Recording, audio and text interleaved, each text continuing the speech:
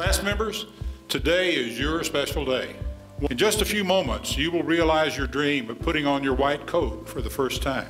With this new class of 120 students, we are at full enrollment. Today, you walk onto the pages of UCF history and become a part of a proud tradition of excellence. All of us, and especially your parents, are hoping for one thing: that you will become one of the good doctors. When Dean German was writing qualities on the board, the one that's reached out to me the most would have to be compassion. Compassion is a quality that I believe in.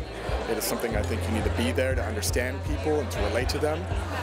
Being open-hearted, being able to be there for people or be the person for them that they need me to be, was developed by my time being a chaplain assistant. It's always nice to have people that are in a similar situation to you. I am non-traditional, so it's a little bit, I probably relate better to the guys with families. I love the area. This is where I want to be. This is the community I want to help, and this is how I want to serve. This has been absolutely a dream come true. Ever since I got accepted, I have been dreaming of this day and just touching it. I know it's just a white, like a lab coat, but it feels so good. You will partner with key leaders on projects and initiatives that are building the growing reputation of our young medical school.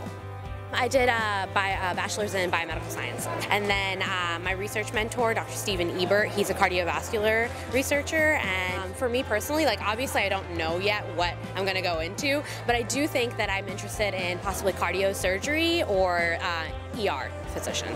So This is your time, and I urge you to find your own ways to advance the culture of excellence at our thriving College of Medicine.